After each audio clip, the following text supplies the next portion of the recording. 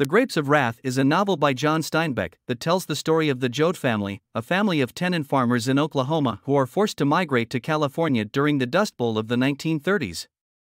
The novel follows the Joads as they make their way across the country, facing many challenges along the way.